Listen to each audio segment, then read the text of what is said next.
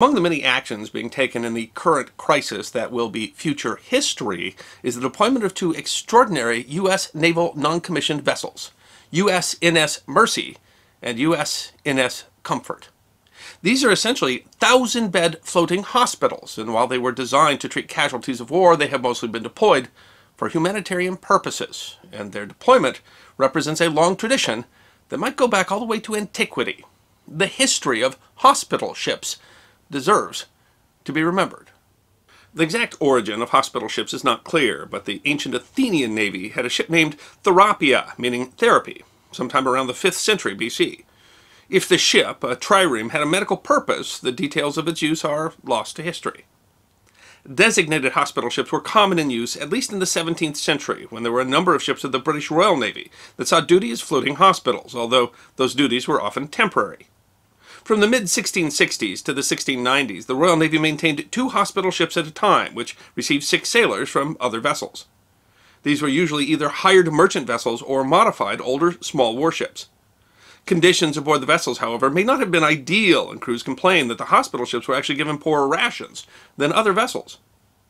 An interesting example was HMS Jersey, which, after being used as a hospital ship by the Royal Navy, was converted to a prison ship used to house American prisoners during the Revolutionary War. Conditions aboard Jersey were notoriously foul. One of the many interesting ships to be used for hospital duty was the USS Intrepid, which played a critical role in the 1801 to 1805 First Barbary War between the United States and the North African Barbary States. Originally built by the French for Napoleon's 1798 Egyptian campaign, the 2-masted ketch had been sold to the Barbary state of Tripoli, where it participated in the capture of the frigate USS Philadelphia, which had run aground on a reef in 1803. The boat, then called the Mastico, was in turn captured by the schooner USS Enterprise in December of that year. Renamed USS Intrepid, the boat was used to infiltrate Tripoli harbor in order to set fire to and sink the captured Philadelphia before it could be used by Tripoli. Intrepid then served as a hospital ship by the U.S. Navy, but in 1804 returned to Tripoli, where she was loaded with powder and outfitted as a fire ship. The intent was to again infiltrate the harbor, and this time set the ship to explode and damage the Tripolitan fleet. The former hospital ship was discovered before she could reach her position and exploded, doing little damage in the harbor, but killing her 13-person crew. Hospital ships were not always military in purpose, with an interesting example being HMS Dreadnought. While the name usually conjures images of the 1906 ship that revolutionized battleship construction, the 98-gun second-rate ship HMS Dreadnought that was launched in 1801, after serving in the Battle of Trafalgar, was made into a quarantine ship in 1827. The ship was used as a floating hospital to house people showing signs of illness trying to enter Great Britain. In 1831, the ship was taken over by the Seamen's Hospital Society to act as a floating hospital to care for ex-members of the British merchant fleet. The name Dreadnought became so associated with the Seamen's Hospital that when the original ship was broken up in 1857 and replaced as a hospital by the former 120-gun HMS Caledonia, Caledonia was renamed Dreadnought. When the Society took over a former naval hospital at Greenwich in 1870, care was transferred from the ship, but the hospital was renamed Seamen's Dreadnought Hospital. A vestige of the old hospital ship remains as the Dreadnought Unit of St. Thomas's Hospital in Lambeth, which still provides special services to seamen and their families. An early example in the United States was the ship Florence Nightingale. The ship was used to quarantine passengers entering New York Harbor to help control the spread of yellow fever.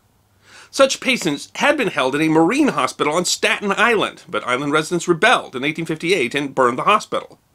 In response, New York port officials acquired and converted a steamer to act as a quarantine hospital, renaming it Florence Nightingale.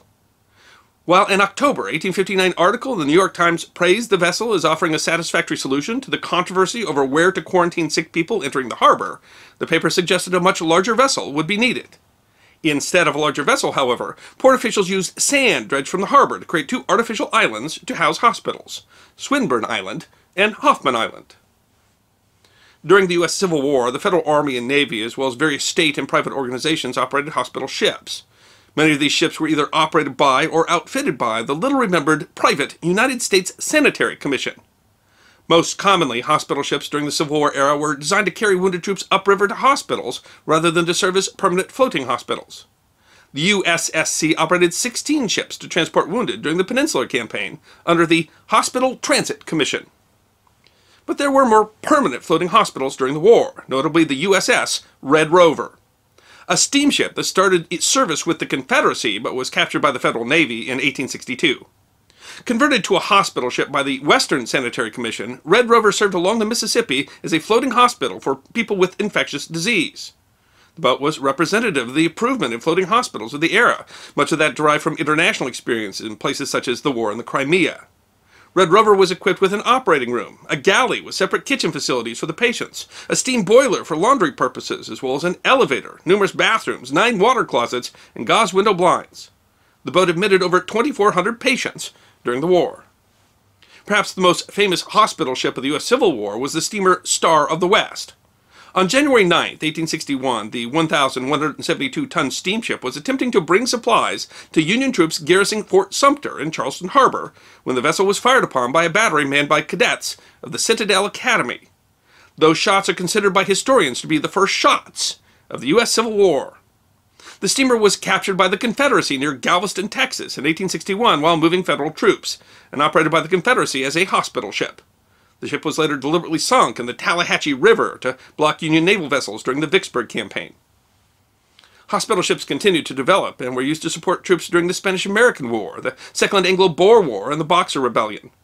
The USS Relief, used during the Spanish-American War, for example, included a state-of-the-art X-ray machine. After the 1907 Hague Convention, it became illegal to attack hospital ships that were clearly marked, but there was still danger. Some, such as HMHS Britannic, the sister ship of the Titanic, were struck by mines. Others were attacked under the argument that they were not following the rules of the Hague Convention. The Germans notably complained that Allies were using hospital ships to transport fit troops to war, and eventually ordered its U-boats to attack hospital ships as part of unrestricted submarine warfare. In one shocking example, in June of 1918, the Canadian hospital ship HMAS Landovery Castle was torpedoed by the German U-boat SMU-86 off the coast of Ireland. The captain of the submarine then tried to hide the evidence by chasing down and machine-gunning the survivors, including female nurses, in their lifeboats. 234 doctors, nurses, members of the Canadian Army Medical Corps, soldiers and seamen died in the attacks, but one lifeboat with 24 people managed to survive to tell the story.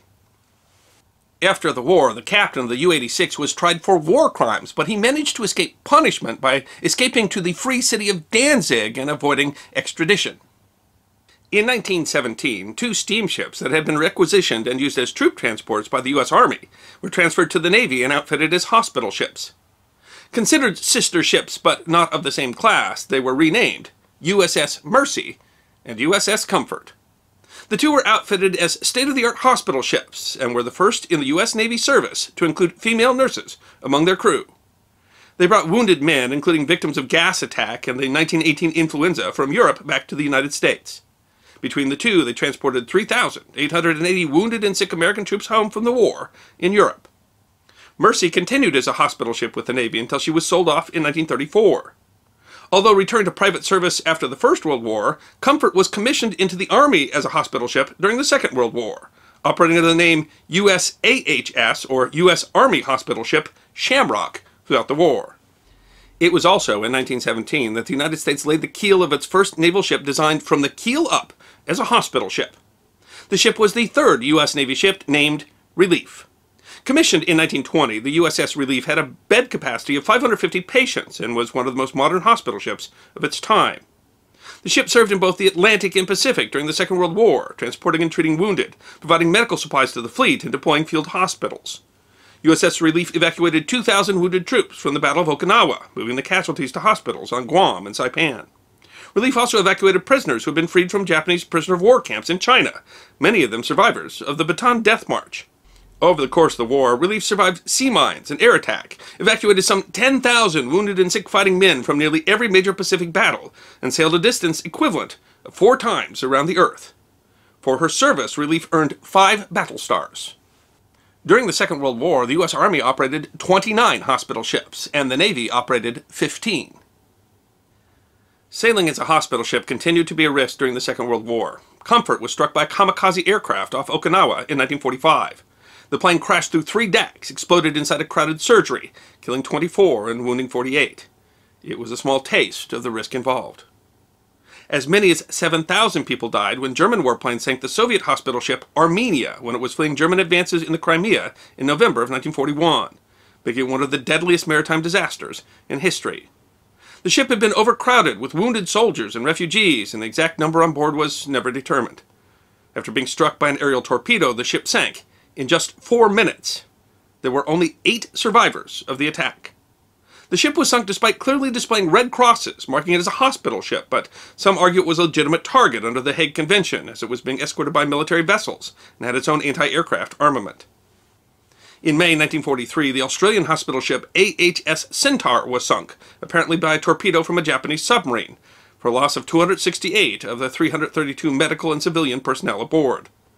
While the sinking was a war crime, the Japanese Navy never admitted culpability and has never been determined which submarine was responsible.